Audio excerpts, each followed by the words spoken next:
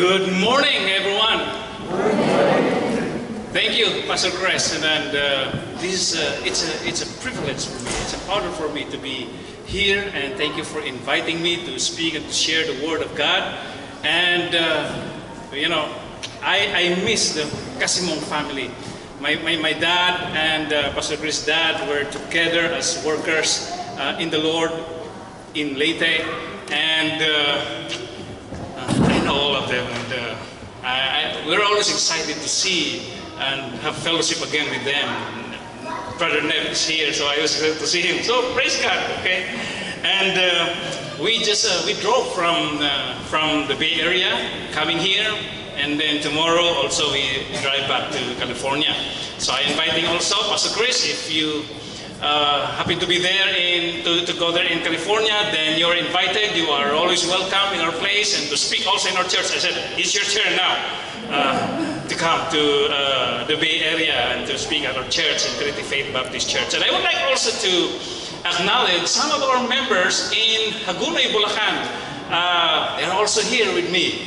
And I'd like to acknowledge them to please stand up. Brother Rene, Sister Nene, Sister Jen, and Sister Nene, we call her Nene. So thank you so much for coming also here and to have fellowship with us. And thank you for your warm welcome, although it's cold outside. Thank you so much. And I was in Bulacan. I've been a pastor for 15 years in Bulacan after graduating from the seminary. And then here at the Trinity Baptist Church, I've been a pastor for 13 years already. So 27 years as a pastor. I'm still young, okay? And they still call me Piolo. Don't worry. Okay, so one member of the church approached me one day, and after the preaching, and he said, Pastor, I like your sermon, I like your preaching. And I said, oh, what part of the message did you like? And he said, when it was finished. I like it when it was finished. So I hope that you will like the message when it's done. Okay? So Pastor Chris did not tell me how many minutes or how many hours I'm supposed to speak here. But don't worry, we're going to be finished this day, today, when I'm done. And when we had our communication, he assigned me a text, and because you have a series on hard sayings of Jesus, okay? And he assigned me the text in Matthew chapter 20, the saying of, so the first will be last, and those who are last will be first. So I'm going to speak on, is God unfair? Okay? Is God unfair? And thank you, Pastor Chris, for that prayer. But first, introduce to you my family. Okay, this is my family. We only have one son, and he's serving in the United States Air Force, and he's not with us. He's in Langley, in Virginia. So I think this was taken 2 years ago, this picture. So I just would like to introduce my family. So of course, Debbie, my wife. And well, let's go to the message. Is God unfair? Those who are first will be last. There are some people who are last that will be first. And there's one thing that I've observed. If I were to ask you, do you know the location where the first Starbucks store located? Seattle. Yes. Wow. And it was Seattle, okay? And do you know the last Starbucks store that they established or they put up? The last one. Do you know? See, you know only the first Starbucks, okay? So, when he assigned this verse for me, so the last will be first and the first will be last. That's in Matthew 20:16. But did you know that if you're reading your Bible, this is only the second time that Jesus mentioned this verse. There was the first time in chapter 19, verse 30, okay? Before this parable of the workers in the vineyard. But Jesus reversed the statement. He said, so the first, okay, will be last and the last will be first. So, you're right. On our way here, we passed by Starbucks in Seattle, okay? The first store of Starbucks. But you don't know, if you ask me, Pastor, what's the last Starbucks? I don't know as well, okay? I don't know. But another question. If I were to ask you, who was the first man to walk on the moon? The first man? Yes, you're right. Neil Armstrong. Another question. Who was the last man to walk on the moon? Because there were only 12 people who were able to walk on the moon. The last person was in 1972. Okay? But who was the last person to walk on the moon? You don't know? But you know the first person, right? The last person was Eugene Cernan. The last person to walk on the moon. Now, why did I ask these questions? Because there's something about being first. Many people, they remember this. Many people remember about the first person, the first. It's always the first. But many people don't remember the last. And that's why Jesus said, oh, so the last will be first, and the first will be last. There's something about this statement. But let me tell you, brothers and sisters, the series is about hard sayings of Jesus. But let me tell you, it's not really hard, because it's grace. It's about the grace of God. Now the context of this passage, okay, in this parable, the context, well, we've studied hermeneutics. You have to look at the context to get the message of the parable.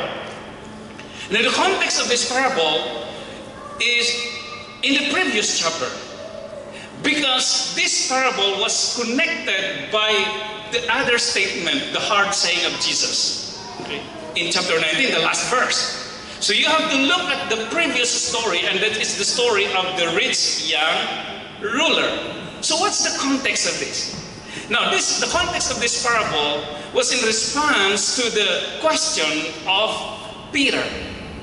When Jesus mentioned about the rich man, the rich young ruler, and then the only person who encountered Jesus who went away sad because of his riches. Okay. And then Jesus said, well, it's easier for the camel to go through the eye of the needle than for a rich man to enter the kingdom of heaven. So Peter replied, Lord, he said, we have left everything to follow you. What then will be there for us? We have left everything. And so Jesus said, well, don't worry, Peter, okay? Everyone who has left houses or brothers or sisters or father or mother or wife or children or fields for my sake will receive 100 times as much and will inherit eternal life. But many who are first will be last, and many who are last will be first. Jesus is saying here, when you left everything, you don't lose anything. You don't lose anything because you invested all these things.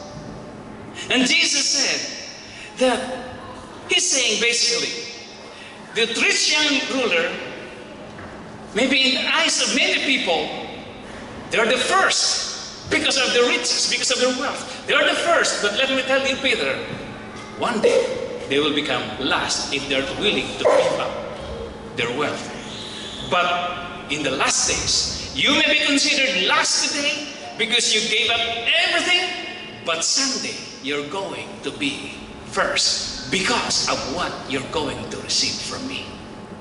Because he said, because you will receive 100 times as much and will inherit eternal life. You will receive many good things, and most of all, you will inherit eternal life. Wow! So Jesus started the parable in chapter 20.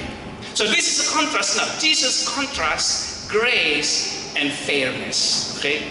Grace and wages. Now, grace reveals the goodness of God. But wages reveals human effort. It's about what I'm going to do. Remember, the rich young ruler, he approached Jesus and he said, Master, what must I do? Remember the word do. What must I do to get eternal life? For him, it's about doing something to get eternal life. But Jesus said, okay, you're rich, okay. Do you know the commandments? And he said, oh, I know them and I kept all of them since I was young. And Jesus said, okay, sell everything you have and give to the poor all your wealth, and then follow me. So you see, what must I do? Jesus said, it's not about doing. Follow me, because it's not about religion. Doing something to earn eternal life is a religion. Jesus said, follow me, because it's not about doing something. It's about what's being done. Follow me, because it's about a relationship. And you will receive many good things and eternal life. So this parable in chapter 20 represents grace, sandwiched by chapter 19, verse 30. Many who are first will be last, and many who are last will be first. So, in this parable, I think, nobody has read the passage, okay? I'll read to you the chapter 20, okay? If you have your Bibles with you, please open to Matthew chapter 20, verses 1, okay? Matthew, by the way, is located, you can find it between Genesis and Revelation, if you...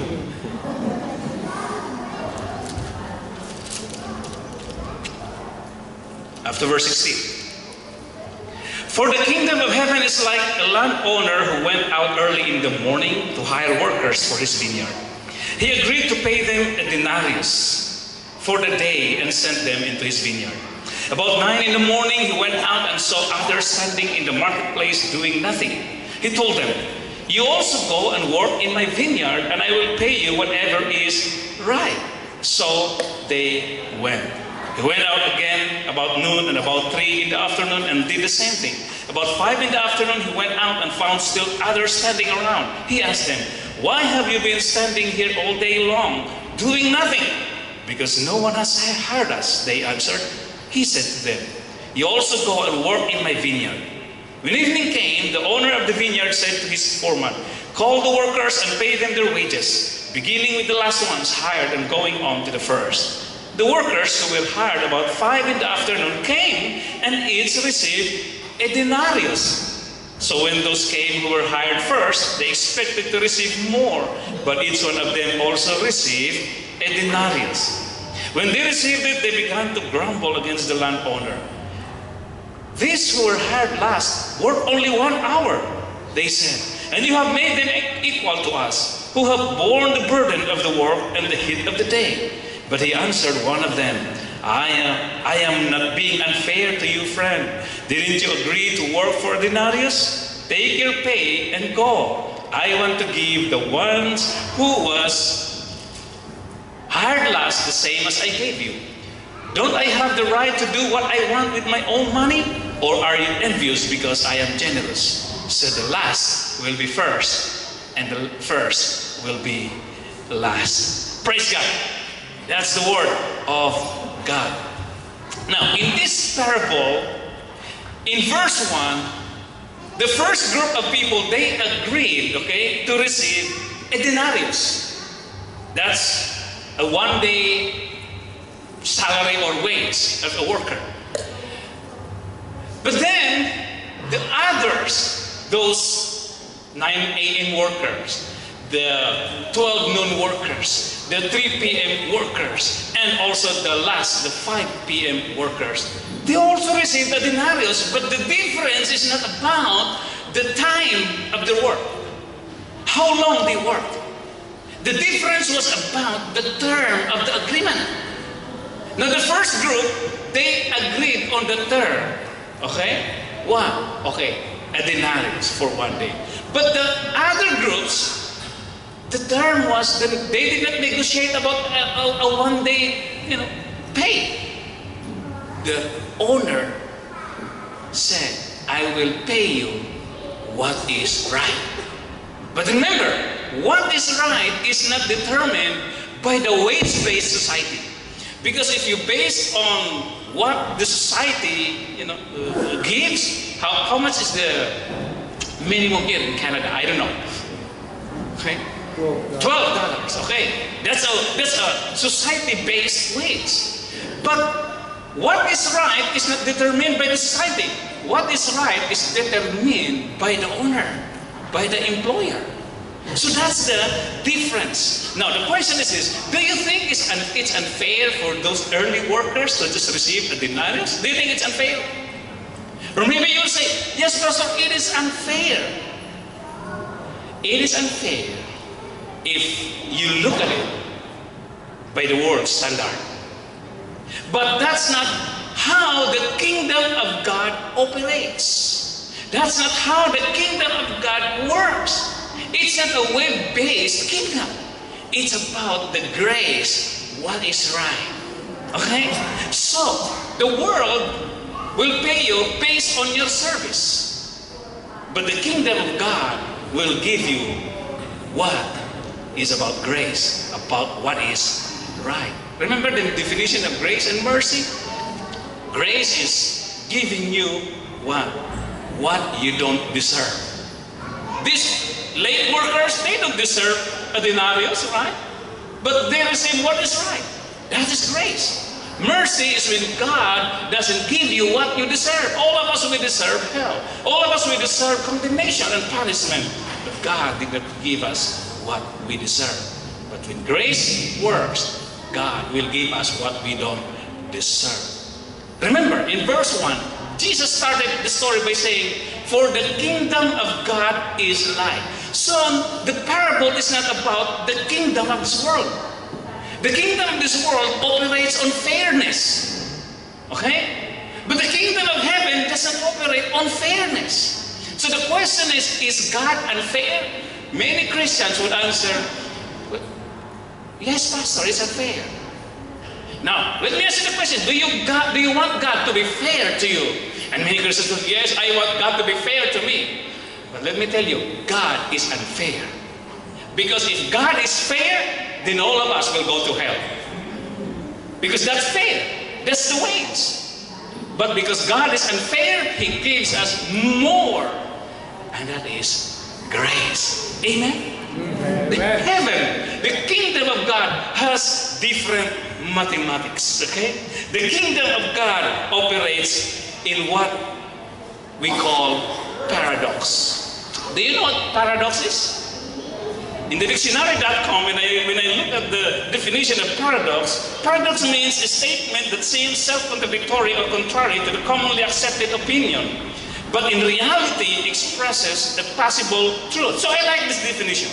Contrary to commonly accepted opinion, but in reality expresses possible truth. Now, there are so many, the hard sayings, the year series, they're called, most of them they're called paradox. Okay? For example, if you want to be great in God's kingdom, learn to be the servant of all. That's paradox, okay? Anyone who wants to save his life will lose it. But if you want to lose your life for my sake, then you will keep it. That's a paradox, okay? Now, because this is how God operates, in this parable, now He shared about the operation, how grace operates. The title in your Bibles, okay, in that section, it's called the workers, or the parable of the workers in the vineyard. But what about making another title for that? Maybe we can entitle that with the parable of the gracious owner, or the parable of the gracious master, okay, or the parable of the gracious employer. Now, in this parable, we can learn 4 things about God's grace, okay? And I love to make alliterations or acronyms, so I made an outline, NLAC. New Life Alliance Church. So, there are 4 things that we learn about God's grace. First, the grace of God never expires. Amen? Amen. It never expires. Why? If you look at verse 1, it says, for the kingdom of heaven is like a landowner who went out early in the morning to hire workers for his vineyard. But yet, he hired many workers until 5 in the afternoon. So if you're late, you're in the afternoon group, you're still in. Okay? Because His grace never expires. Now, in what group do you belong? You're in the 5 p.m. worker, the 5 p.m. group, or you're in the 9 or the 6 a.m. group?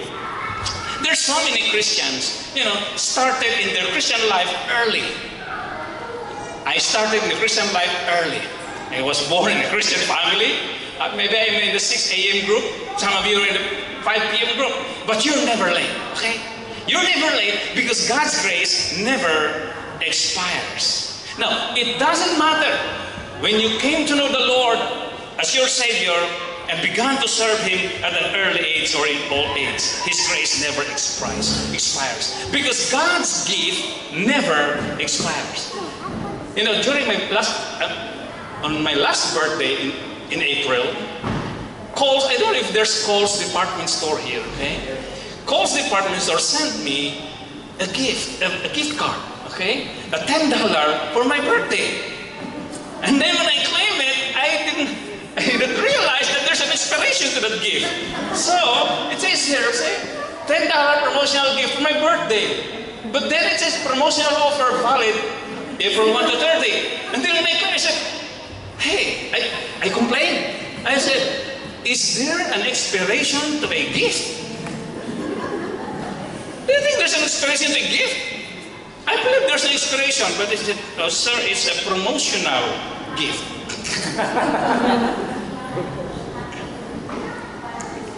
God doesn't say, sorry, you're already 80 years old, my grace has expired. Lord, I want to serve you, even if I'm 90 years old. God doesn't say, you're already 90, you cannot serve me, my grace has expired. No. When I was in Laguna, in Bulacan, when I was pastoring, when there are people who are dying, okay, we're dying, instead of the people calling the priest, they call me for the last rites. Even if this person is an unbeliever. So I go there and then pray for them. And then, of course, if this person can still respond, then I will ask him to receive the Lord as his Lord and Savior. And then they will receive the Lord. They will pray the sinner's prayer. And then, the day after, they pass away. So I became popular in our area. Oh, this pastor is, if you have a loved one who is dying, so just call the pastor, okay? But I said, it's not late, okay? But I have a note for you, a reminder. Yes, God's grace never expires if you're still alive. But when you die without receiving the Lord and without putting your trust in Him, then there's no grace period after you die. His grace never expires while you're still alive, while you're still living. Even if you serve the Lord late, well, it's never late. But you're still a winner. You receive the Lord and serve Him. You're 80, you're 90, you're still a winner. You know what? The Warriors. Okay, you like this story about the Warriors? Okay. Before the finals, during the playoff, the last opponent was the Houston Rockets. The last two games, Game 6 and Game 7, it's almost identical. Third quarter, or first half, they're down by about 10. But then during the third quarter, they got back and won the game. Brothers and sisters, life is just like that. Maybe Satan is winning in your life for the first quarter and the second quarter of your life, but don't worry, there's still third quarter, there's still fourth quarter. You can still be a winner. Amen? Amen. Because God's grace never expires. And second thing, God's grace leads to intimacy. Not only that it never expires, it leads to intimacy. Why? Look at verse 9. It says, the workers who were hired about 5 in the afternoon came, and each received a denarius, a day's wage. So all workers receive a denarius. So the question is, what is our denarius? Is it your wage? No, we have to go back to chapter 19 again. Because remember, these two stories are connected. if you go back to chapter 19, in verse 29, Jesus again said, everyone who has left houses or brothers or sisters or fathers or mothers or wife or children or fields for my sake will receive, okay, 100 times as much and will inherit eternal life. So this is our denarius for me. This is our denarius. You will inherit eternal life. Now, so the rich young ruler wanted eternal life, remember?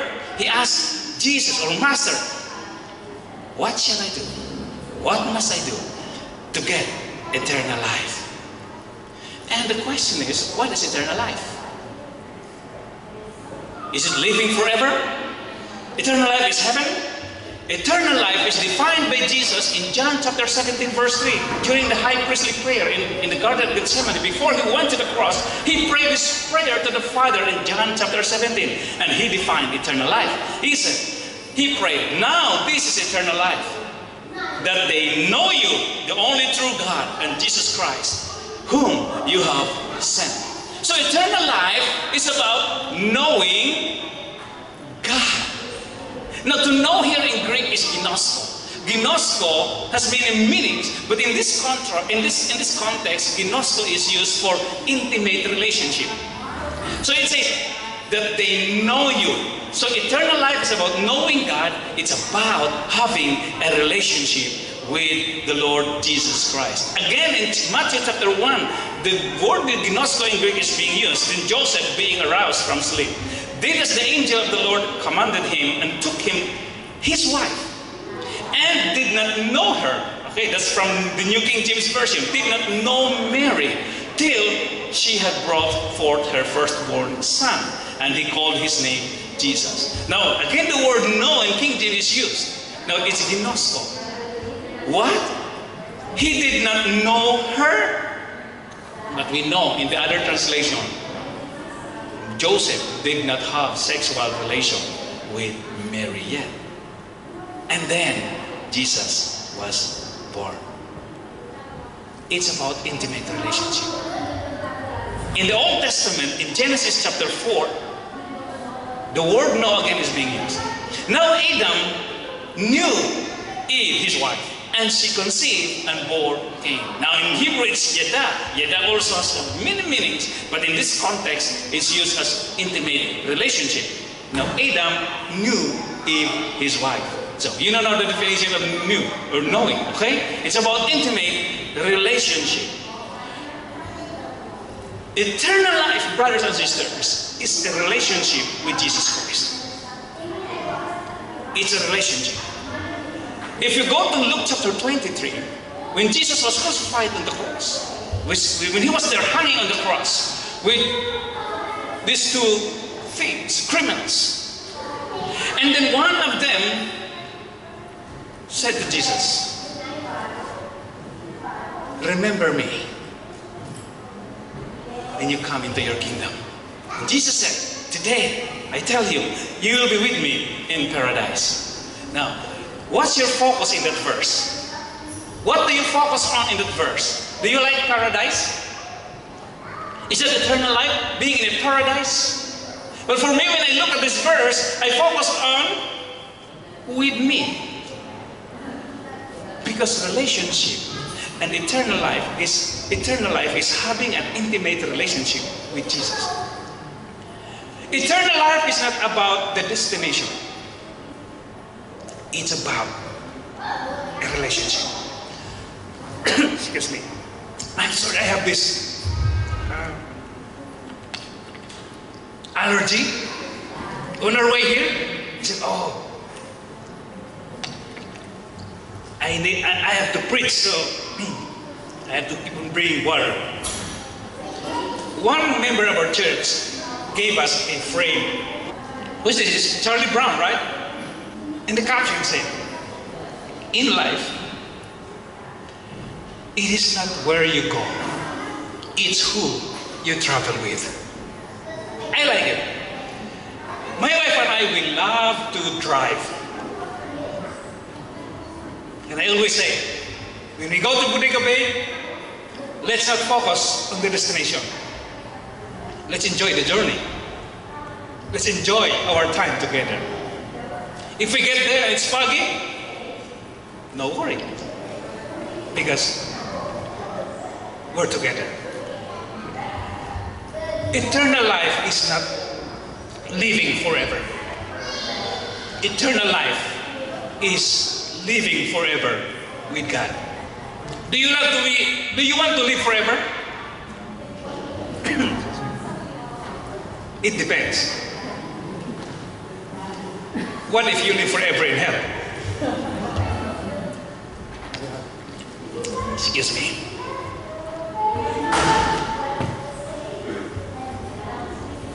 This parable, remember, this parable is not about working for your eternal life.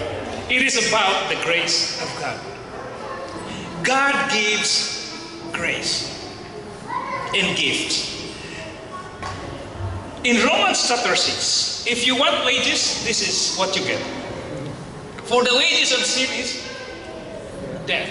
But the gift of God is eternal life. Thirdly, God's grace annihilates grumbling. Look at verses 9 to 11. The workers who were hired about 5 in the afternoon came, and each received a denarius. So when those came who were hired first, they expected to receive more. But each one of them also received a denarius. When they received it, they began to grumble against the landowner. So the 12-hour worker grumbled because the owner showed gratitude to the late workers. Let me ask you this question. What if you bought a house here in Canada, a 3-bedroom house in Canada, for $1 million?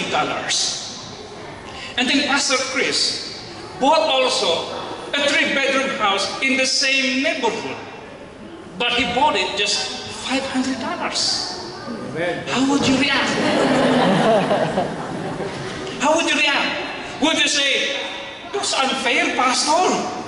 That's unfair. I paid $1 million and then you just got by $500. It's unfair." Or we will say, "Oh, Pastor, I'm so happy for you." If you say it's unfair, you're grumbling. And that's the problem with us. When we compare with others, when we compare our blessings with others, 2 things will happen. It's either you become arrogant or you become envious. When you're better than others, you become arrogant. When other people have many blessings or more blessings than you become envious.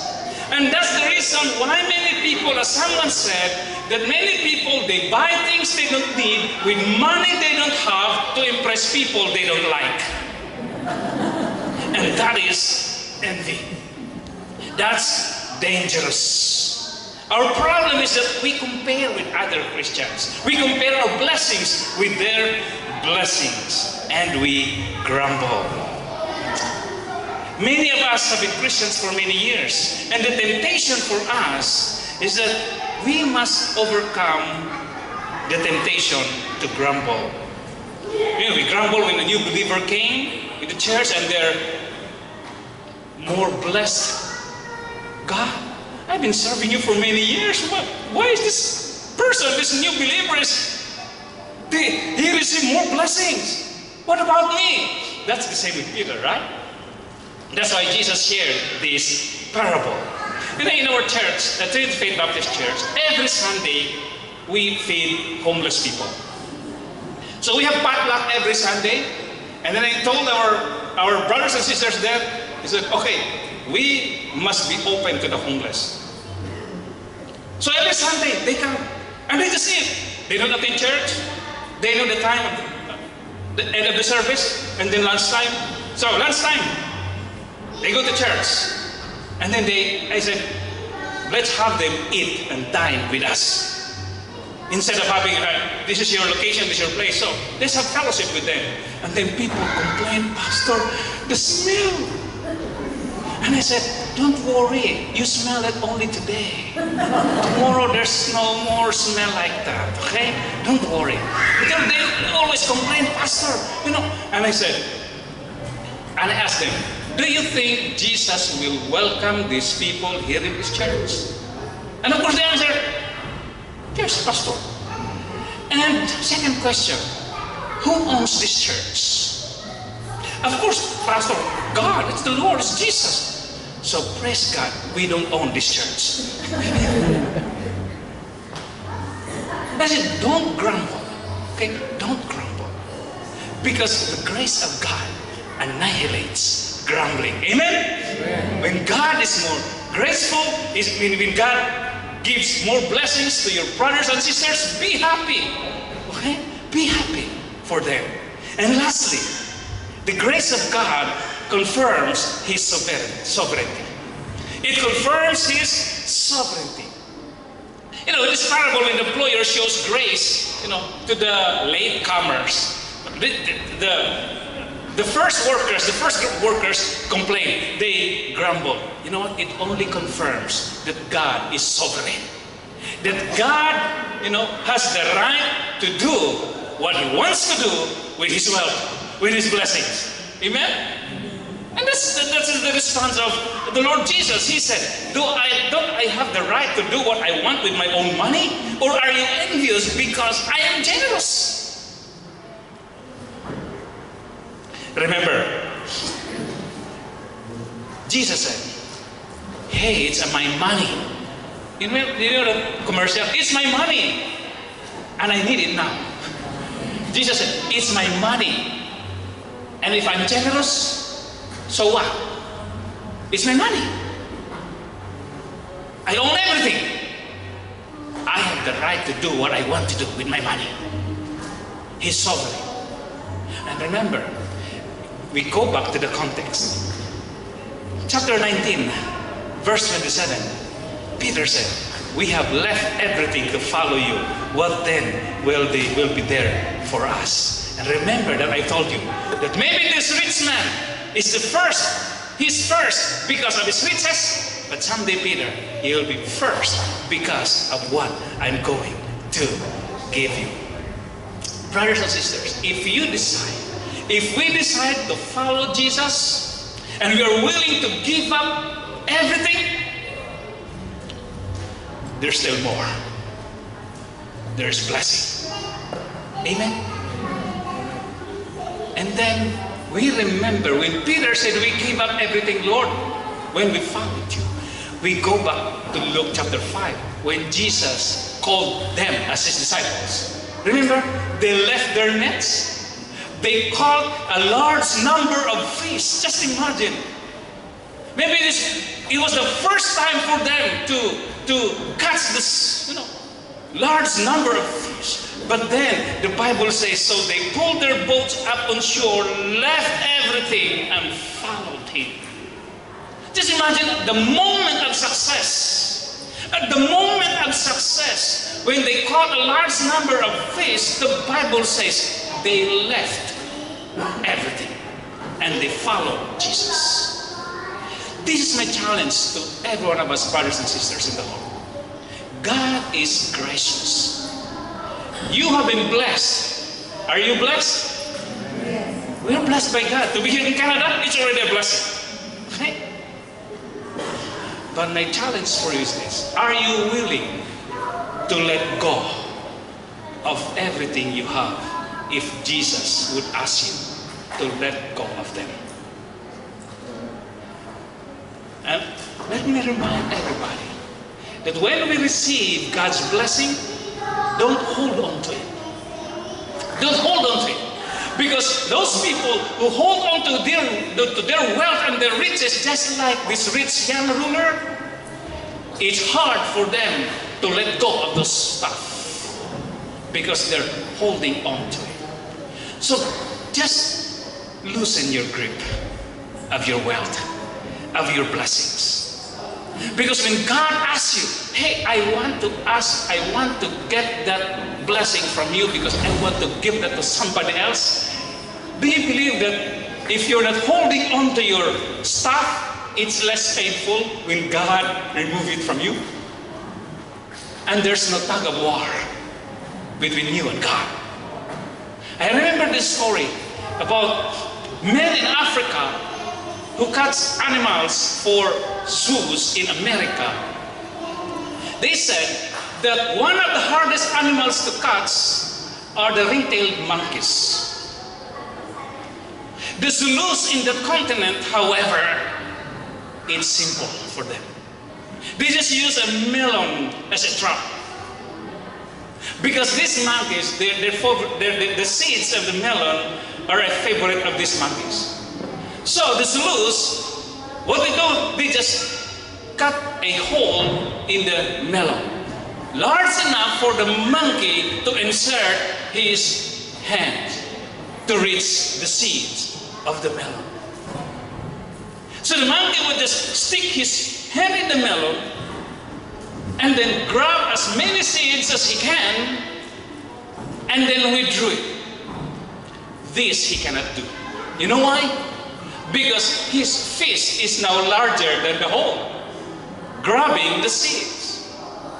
So the monkey would just tug and pull and fight the melon for hours. And he could be free only if he would release the seeds. But the monkey would love to fight and grab the seeds and get the seeds. And then the Zulus, these people, would just grab the monkey and catch them. That's how they catch the monkey. And I like that story because it also illustrates when we grab and hold on to our stuff and all the blessings, when God asks you, hey, I want you to release those blessings. Release those blessings so that you will be free. Many people today are enslaved by their riches, by their wealth. And they could not follow the Lord Jesus Christ. But when Peter and other disciples, when they left their nets, they decided, hey, wow, just imagine the miracle. If I follow this master, if I follow this Jesus, I'd rather follow him because there's blessing with him. There's still more blessing when we follow him.